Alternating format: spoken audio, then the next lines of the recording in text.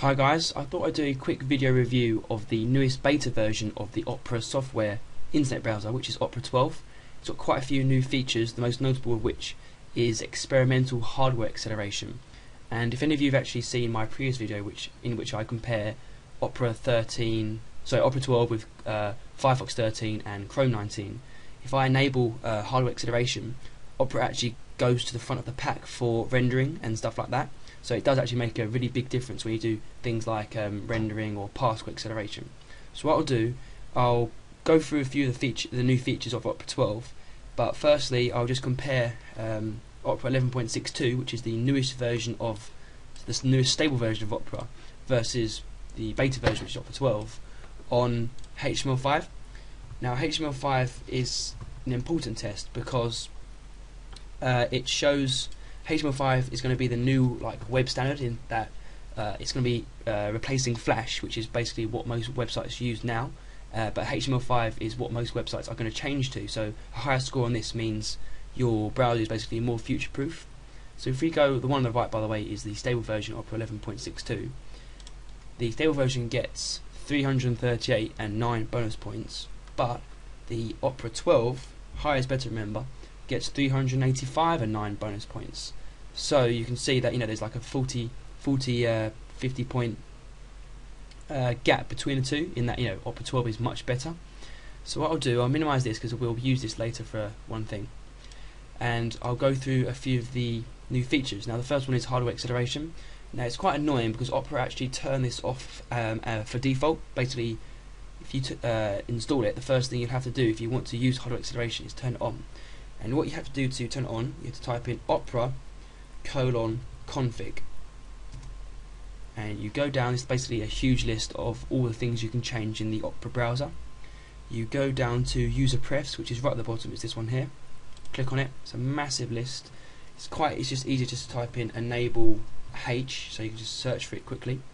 You can see naught. That basically means it's off. It's not on, and you want it on first of all. But what we'll do, we'll show you what hardware acceleration is like when hardware acceleration is off. We'll show you how well it renders. So if we go on particle acceleration, you can see it's not bad. It's much slower than it should be. It's going maybe it says it now. Look, 5-6 frames per second, which is pretty terrible because if you remember from my previous video, Chrome and Firefox were both getting either high 50s or bang on 60 frames per second, and Chrome without hardware acceleration. So basically this is what the standard version of Opera 11.62 would get, which is 6 frames per second, which is terrible. That's not good enough. But if we then exit out of that, we then enable hardware acceleration, so you press up so it goes to 1, then you have to scroll all the way down to the bottom and press save, press OK. It says here some changes may require a restart, and to save the changes for hardware acceleration you do need to have a restart.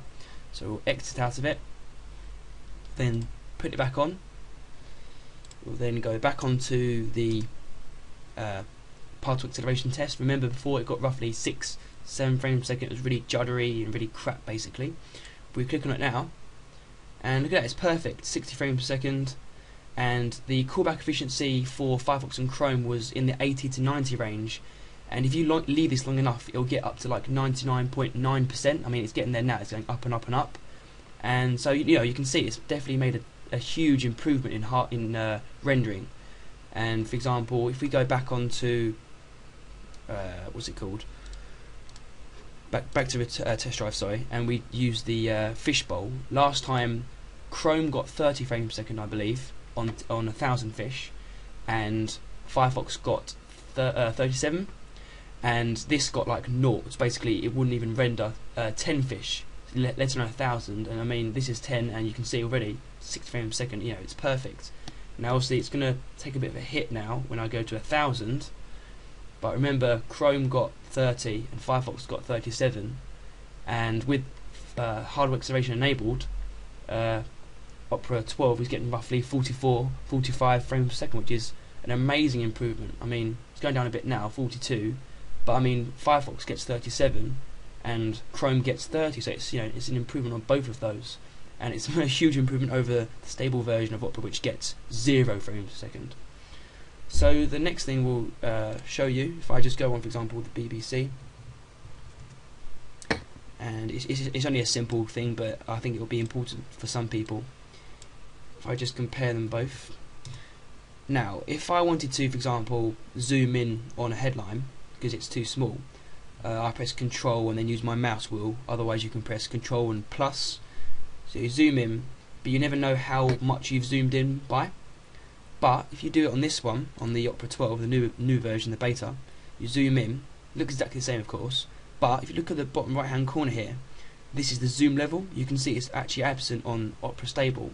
But here it's not, it's not absent. So if you zoom in, you can say, oh look, I've zoomed in quite a lot. I've still got a bit of room to zoom out, kind of thing, or zoom in a bit more.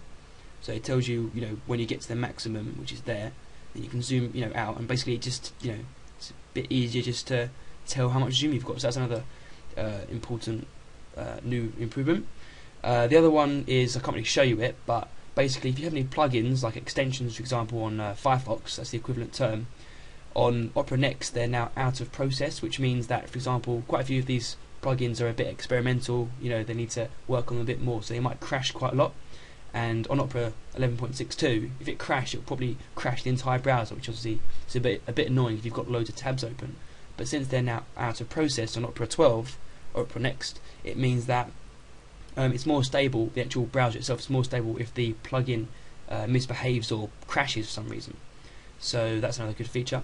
And another one, which again I can't show you because I only write in English, but if you are either bilingual or whatever like that, and you speak either a right to left language, the script is right to left, for example, Hindi, Arabic, anything like that, it's now got better support for you. So I think before it crashed quite a lot if you try to read or go on a right to left website, so now it's much more improved.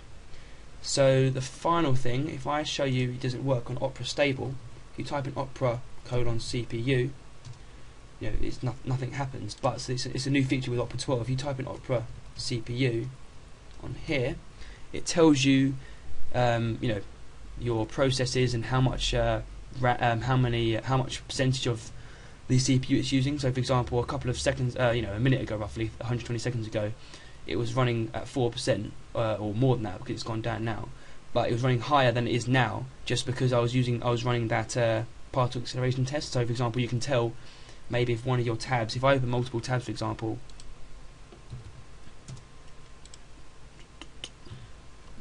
YouTube, you can see that it actually opens the tabs, and for example, YouTube with all its pictures and ads and stuff, it's using 3% of the CPU compared with BBC, which is only using 0%. And obviously, the further back in seconds it goes, it moves back again. So you can tell, for example, if one tab is using loads of memory compared to another one. So yeah, that's the review of Opera 12. It's a really good improvement. I said so in my browser wars. What I'll do now, I'll do a very quick test with Firefox 13, because last time Firefox did win, but it was much closer between the two. I've got rid of all the extensions and stuff, for example AdBlock, so these are completely vanilla. I've gone on BBC, so what I'll do, I'll just delete the history very quickly. Delete, so there's no history here, and I'll restart it just in case any of you naysayers say the cache is still there. And what I'll do, I'll go on some websites that I haven't used just in case. So for example, I'll go on Dabs first. Oh no, I've used Dabs. If I go on to IGN, because I know that's got lots of pictures, and IGN on here, I'll do Opera first, Opera 12 versus Firefox 13. See which one loads first. Ooh, it's close, still loading.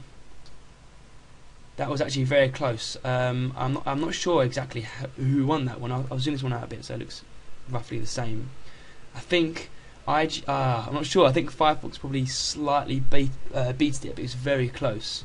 So if you do another one, if we do Scan, which is like a parts supplier for PCs, we'll do Firefox first.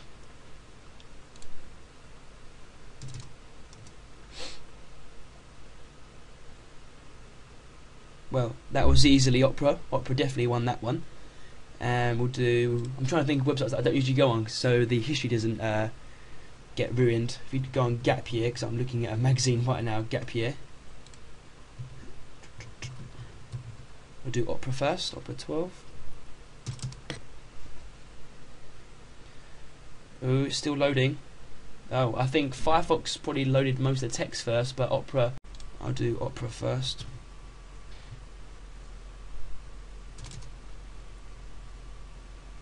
Oh wow, that was definitely Opera. Although Firefox probably loaded everything all in one go, Opera did finish loading first. So yeah, sorry about the longish video. I think Opera's definitely improved on the hardware acceleration side, definitely improved on the compatibility, and it seems to be as fast as most of the time Firefox, which is a good improvement because usually it's thought of as quite a slow browser, not compared to maybe other browsers, but just I know sometimes you think maybe it's not as compatible, but it's definitely improved in that sense. So yeah, it's a really good browser, definitely good improvement, and I would recommend downloading the beta if you really want to.